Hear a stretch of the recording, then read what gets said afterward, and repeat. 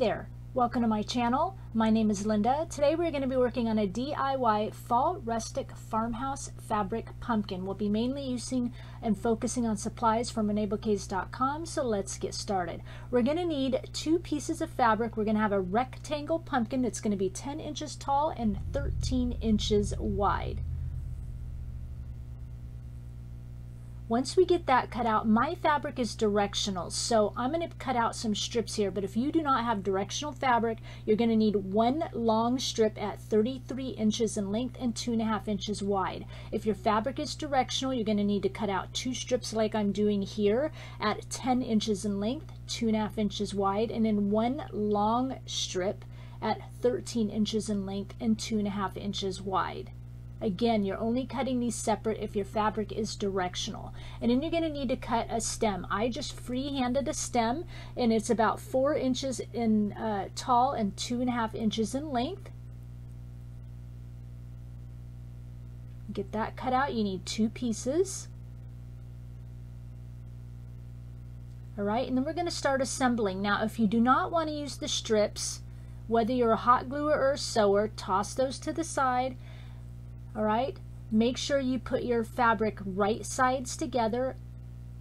So for hot gluing here, we're going to jump back and forth a little bit. Go ahead and pin in a little bit so that you set your stem in the center and pin in so that you're about an inch away from either side of the stem. And then if you're a hot gluer, you're going to start from your pin, glue all the way down the sides, the bottom, other side, and back up and stop at your pin. Okay? And then for your stem for hot gluing, you're just going to glue all the way around the side, the top, and the other side, and leave your bottom edge open. All right, now if you're going to use the strips, I'm going to start again. If you're a hot gluer, and hopefully I don't get confusing on this, if you're doing 1 long strip, you skip this step. If you've got 3 strips like I do, again because of directional fabric, glue 1 short strip to your long strip. Okay, if you're a hot gluer and you have 3 pieces here like I do, just hot glue along the 1 short edge. Okay, and then go ahead and add your other short piece to the other end of the long strip. I'm going to pin it here because I'm going to sew it. Again, if you're a hot gluer, hot glue that edge. Alright, again, if you have 1 long strip, you totally skip all that. And then you're just going to take this to your sewing machine if you're a sewer and stitch those ends together. So now we have 1 long strip. Okay, now we're going to take it to our pumpkin. We're going to take the strip and get it to our pumpkin, of course. So we're going to start on the short edge, and I'm going to go ahead and pin this together. We're going to just do 1 side at a time. And I'm doing this strip because since it's a rectangle pumpkin, I'll come back to that thought in a minute, you're going to glue that edge. Okay, then you're going to flip this, and you got to get your corners together. So you're going to kind of twist your fabric, pull up where you might have sewn or your long strip, kind of make a little triangle, fold it over to the side temporarily so that your little corners meet. Okay? I hope you can see here better than I'm explaining it maybe. And then just go ahead and pin it. I'm making the strip, back to that thought, because since this is rectangle, I want my pumpkin to set up a little better. And by having this strip, it's almost like a strip, you know, the edge around your purse. It sets up better if you've got that, you know, better strength. All right, so this is all pinned. You're going to hot glue this 1 long end, okay, if you're a hot gluer. Now we're going to turn it again. Again, we're going to kind of pull up that section there so that our corners meet, and we're going to pin it. Just like that. And then again, if you're a hot gluer, you're going to hot glue along that short edge. We're going to take it to our sewing machine. You're going to sew your short end, and when you get down to that corner piece, kind of pull up and adjust on that fold so that it doesn't get caught in the stitches. Okay, you're just kind of pull it up and shift it a little bit, maybe kind of shift that little triangular piece kind of over to the other side, and then continue sewing around, okay? Then you're going to get to the other little corner piece, kind of flip that little triangle piece over to the other side and continue sewing all the way around. Right, we're going to pull the pins out here so you can see what it looks like. See, we just have a nice little cornered edge there all the way around. Perfect. That's just going to give us our stability so that our pumpkin doesn't keep falling over. Now we're going to attach the other side. We're going to do the exact same process. Pin your short sides together. Make sure you have your edges even. Right sides of your fabric are all together so that when you're pinning here, all you see is the yucky side of the fabric. The wrong side is what we call it. Get that pinned. If you're a hot gluer, of course, you're again do just like the other side. You're going to hot glue that short edge. All right, one little edge at a time is going to make it easy. This will be a little easier, kind of combining our edges a little bit. Combining that corner, it's going to be a little easier, but you're still going to kind of have that little fold it over there so that you can match up your corners. Now we're on the long side, of course. Get it pinned closed. It's going to be a little easier even for hot gluing if you pin it. Hot glue that long side. Then you're going to turn it around. We're almost done with this part. You're going to match your corners together. Remember, kind of have a little fold there. Just kind of fold it over to the side there to match your corners. Pin it down again.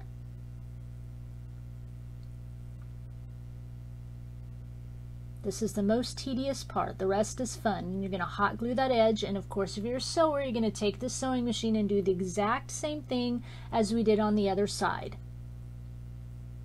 Making sure you kind of adjust and move that fold at the corner out of the way so you don't sew it funny. All right, take your pins all out. Now we're going to turn this right side, and we have our little rectangular pumpkin with our reinforced sides here that'll stand up nice and straight. Now I didn't add strips at the top because I wanted to make it a little bit easy. Here's what we're going to do. Turn your pumpkin wrong side out again and just fold it in just like you see here and pin it. Okay, if you were a hot gluer, I'll show you here. Take this, fold it inward. Okay, if you're a hot gluer, you're going to fold right in. Let me grab my hot glue gun here. Open that up a little bit. You're going to fold it in, and you're going to hot glue right along that top edge and close it. Okay, but if you're a hot gluer, you also have to kind of open that back up again. I'm going to go ahead and pin here where I need to on the stem so I know where to keep that open. All right, you want to leave an opening. All right, so if you're hot gluing, come back to this edge. You've hot glued the center together, right? Showing you that again. And then you need to hot glue the inside where we folded it in there. See how that inside's going to be open on either side of where we folded it in. So you've got to hot glue it there, and then you've got to hot glue it on this other edge as well so that you close that whole edge there. If you're a sewer, you folded those edges in and you're just going to sew to both, all the way to the pin on the one side, leaving that opening for your stem, and turn it around and sew all the way to the pin on the other side, leaving the opening for the stem, and then turn it inside out once it's done. You've got that opening, as you can see here where my hand is, and kind of poke out your corners. The top's going to look a little funny.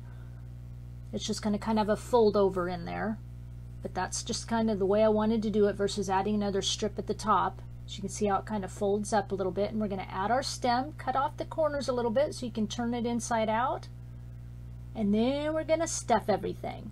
I'm using a little chopstick here. I found these at Walmart, a bag of them. They're great because they have a pointy end, but not too pointy. I've had some that are so pointy, like a skewer stick, and it's so pointy it pokes through the fabric. So this is a nice kind of blunt, pointy end. Just stuff your stem as thick as you want it, and then again, stuff your pumpkin as stiff as you want it as well.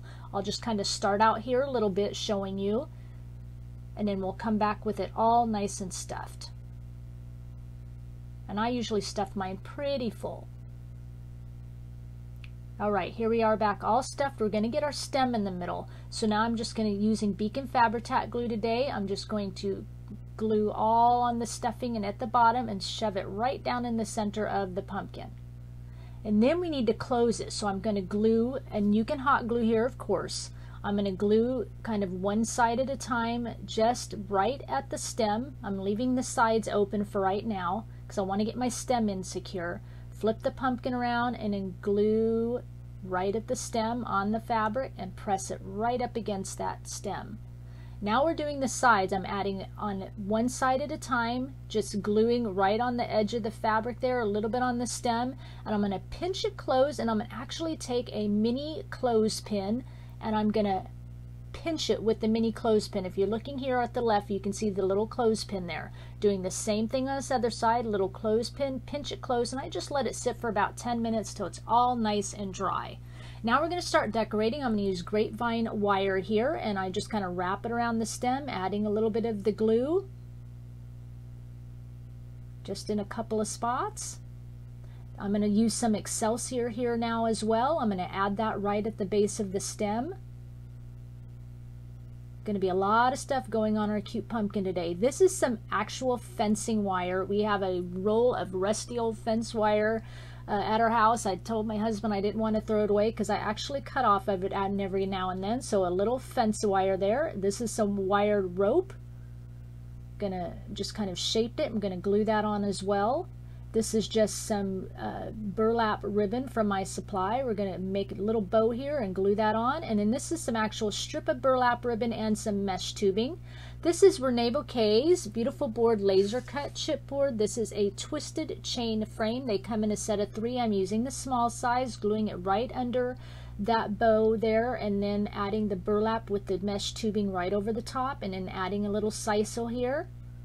And gluing that right over the top. And this is just a flower from Dollar Tree. I just love the shade of it, thought it matched really well, just kind of gluing that on. This is a stem from Dollar Tree as well, just gluing that on there. Cute little pumpkin stem and leaf.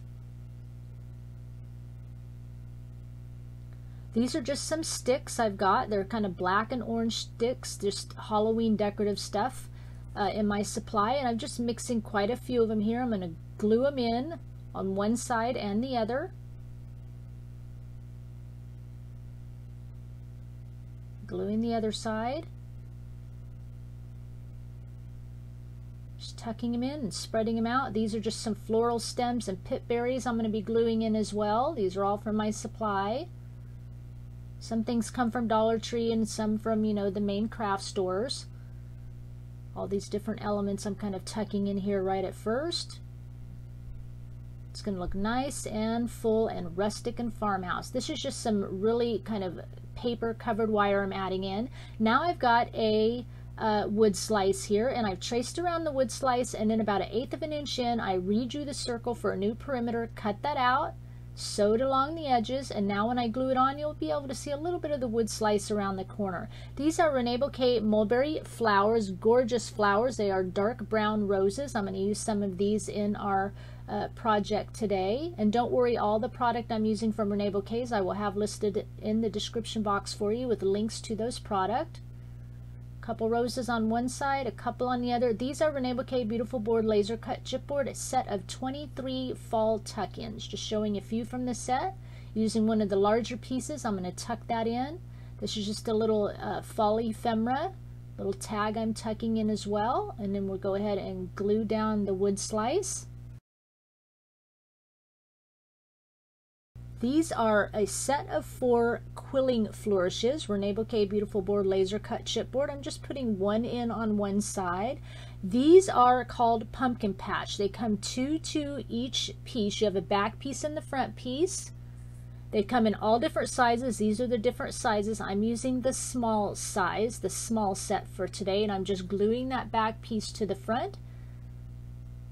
Love these new Reneabouquets beautiful board laser cut chipboard pumpkins. Love, love, love them. And I'm going to tuck that right under the roses. This is Beautiful Words from Reneabouquets. It says sweet as sugar phrase. I'm using the word sweet from the set.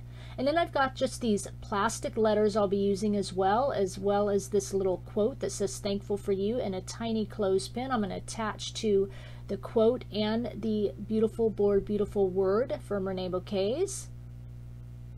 Gonna glue on the letters, and then by the time it's done, our cute little phrase will say sweet fall, thankful for you.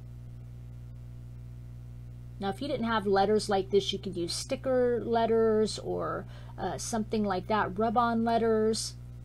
You could print out something from your computer to make your, you know, rest of your words, rest of your title, I guess. Sweet fall is kind of the title. So you could use the sweet from Reneabouquets and print out the fall from your computer. Be really cute. print it out on your paper before you glue it onto the wood slice would be an option. Adding a cute little acorn right in here, and then I've got some really thin twine, 2 pieces I tie into a bow, and then some brown twine here as I tied into a bow as well. And I'm tucking them right under that flower and just kind of right around the edge. And then this is a wood word. It says noted, and I just used Dixie Belle chalk paint and chocolate and painted it brown so it matched. This is Reneabouquets Tiny Treasure Butterfly called Harmony. Gorgeous color, so I'm tucking that in as well. And now I'm going to add some glitter glass to the project. I'm using my 3D matte gel, and this is Reneabouquets Chunky Glitter Glass in Diamond. And what I do is I just take my paintbrush, dip it into the matte gel. You could use a clear glue. I would not suggest anything that isn't clear. And then I pour on my glitter glass and tap it off. And then once this is done, this project is complete.